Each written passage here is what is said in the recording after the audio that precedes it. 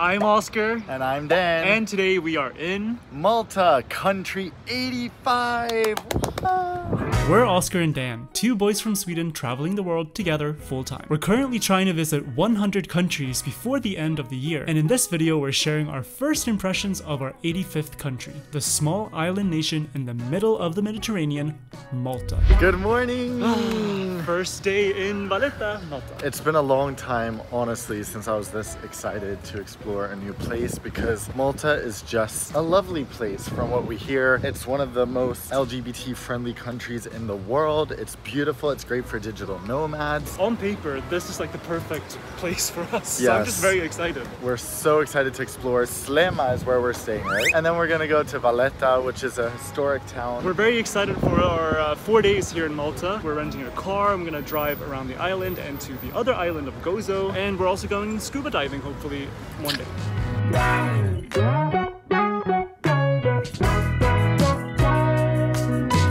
And what is literally the first restaurant we see as we step out of our hotel today? Taste of Sweden. Feeling right at home already. This little beach is just like in this tiny bay in the middle of the city. And even here, the water is like crystal clear, super blue and turquoise. Amazing.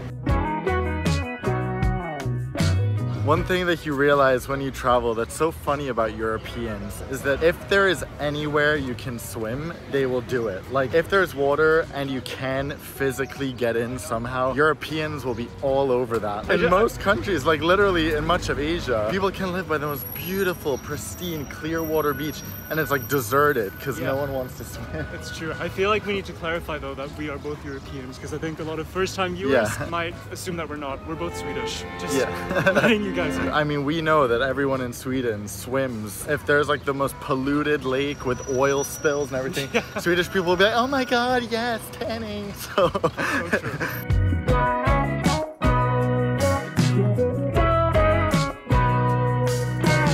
The first time I became aware of Malta's existence is actually a pretty funny story because I used to be obsessed. I mean, I still love it, but I used to be absolutely obsessed with Eurovision and I would watch it religiously every year, and I would also watch the Junior Eurovision Song Contest when I was younger.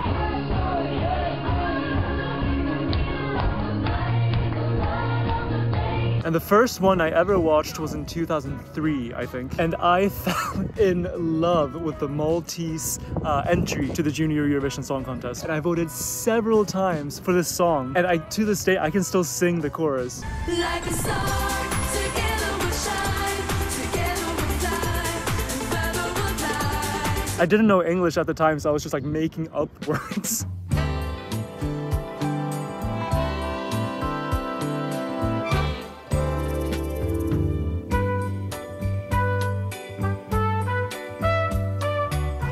here at the scuba place, but it can't be siesta already. We're gonna try to book our dives today already and then hopefully do it on day 3. Some of you might remember that we just recently took our scuba certifications in Thailand, so this will be our first dive since taking the certifications. We need to do it now, I feel, so we don't forget everything that we just learned. We need to keep the knowledge fresh. It just feels so fun walking around here because it's such a mix of different places for us. And being such a small island, you can see the ocean from almost everywhere. You feel so free, especially after having been in the desert for 9 to 10 days like Oskar and I just have. This place just feels so wonderfully Mediterranean. It really feels like a melting pot of every single country and culture and language as well that surrounds the entire Mediterranean Sea. Like it feels like a mix of Lebanon, and you have Italy, you have the French Riviera, and then North Africa, just all coming together here in Malta. It's so cool.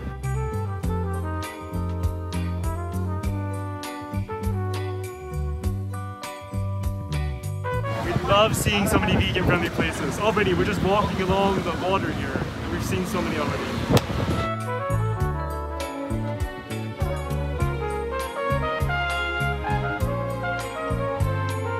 We've walked across all of Slema. We need to learn how to pronounce it. And now we are going to take the boat to Valletta, which seems like a wonderful way to travel across. I just realized I hope they take card because we haven't withdrawn cash yet. Oops.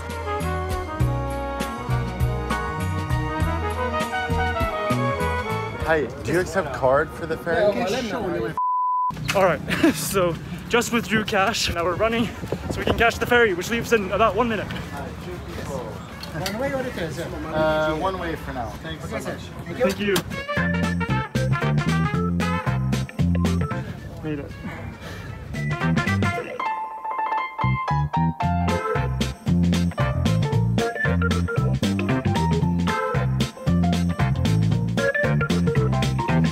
We made it to Valletta. It was a beautiful quick boat ride over here for €1.50 per person. Also, the limestone buildings here in Valletta. I mean, we haven't even walked through the actual town yet, but look how beautiful they are. And I love these like colorful, what do you call them? I forget the word, but you know, these things that stick out from the wall. So, so pretty.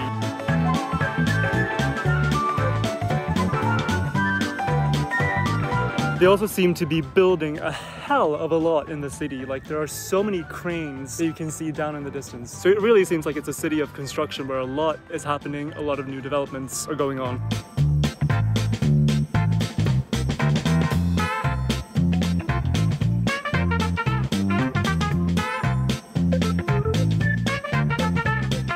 Behind us is a pasticceria, which is one of the signature things to eat in Malta, but I mainly focus on the name.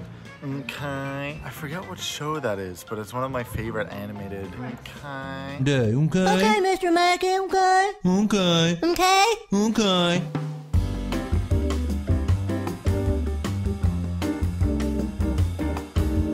One super random thing that we've been noticing here so far is that pretty much all the cars on the side of the streets are covered in dust. I don't know if it's from the buildings or what it could be, but it's literally like every other car looks like it really needs a bath.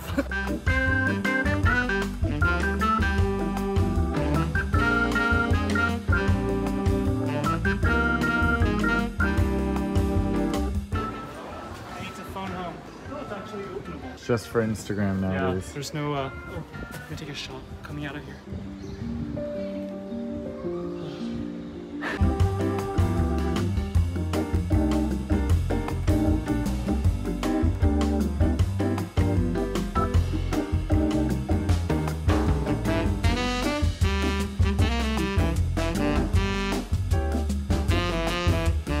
More vegan stuff advertised. Hooray. Wow, it's honestly been a long time since we were in a place that was this touristy. There are so many tourists everywhere, and I think the thing is also Valletta is very small, so everyone is just concentrated in this very small area. It gives the impression that there's a lot more tourists than there actually are here. That being said, it is so beautiful.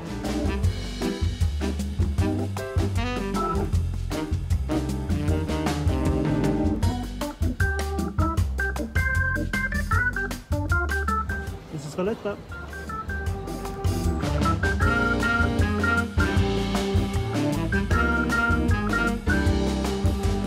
We've been wandering around for a while and eventually we've made it down to the cruise ship port of Valletta. We've never been on a cruise. I think it's time to change that soon so we can add that experience to our list of things. But we're always so like blown away by how big the ships are, especially when next to a tiny city like this. It's like they're bigger than all the buildings combined.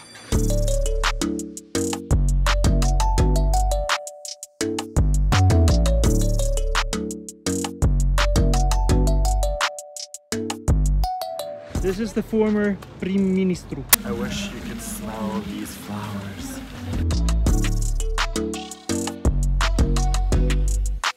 Okay, I think we really lucked out because in 10 minutes they're doing the saluting battery, so they might be shooting something, I don't know. We'll see what happens here with the show. The rich military history of the Maltese Islands.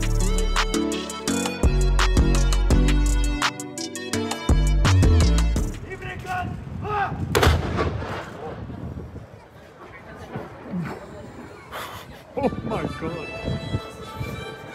That was a lot louder than I thought it was going to be.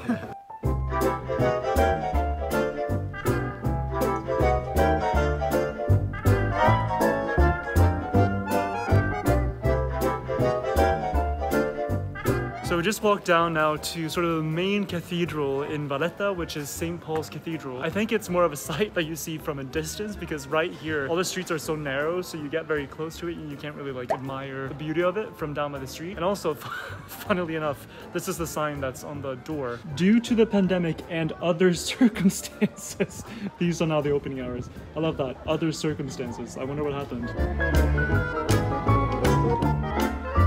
I feel like I just need to take a minute to talk about the pest that is plaguing Europe, and that is the Euronet ATMs. They are literally everywhere around the continent, and they are such a scam. It makes me angry because they scam tourists by charging these exorbitant fees for withdrawals when you can just as easily go to a big branch ATM and get it without the fee. But somehow they've managed to like spread all around Europe like the plague, and it's just disgusting. So avoid Euronet ATMs. We are heading to the most amazing place in Malta, Marks and Spencer's in Valletta. I'm kidding, it's not the most amazing place, but I was born and grew up in the UK, so I love a good Marks and Spencer.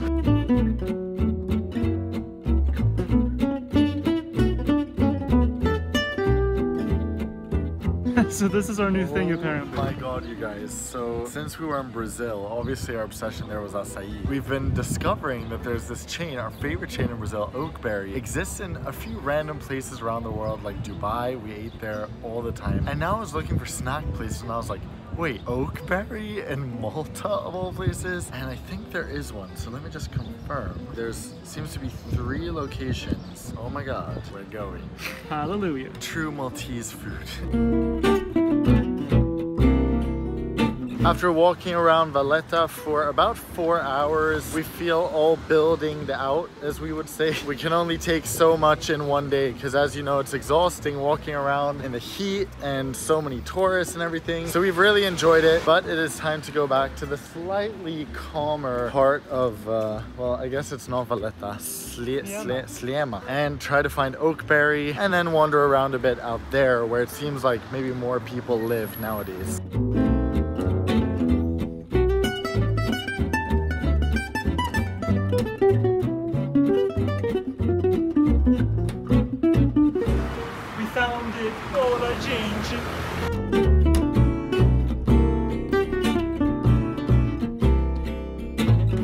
The best of Brazil in a cup.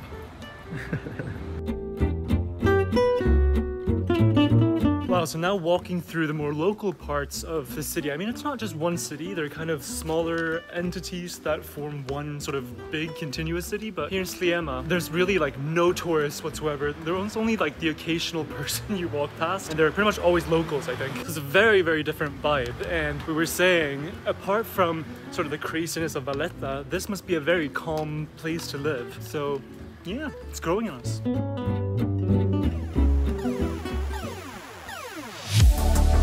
Next time on Oskar Dan. Gossitans. Partly Dubai, partly the US. Denmark's in the house. 2 layers of wetsuits. I feel like I'm about to do a moon landing.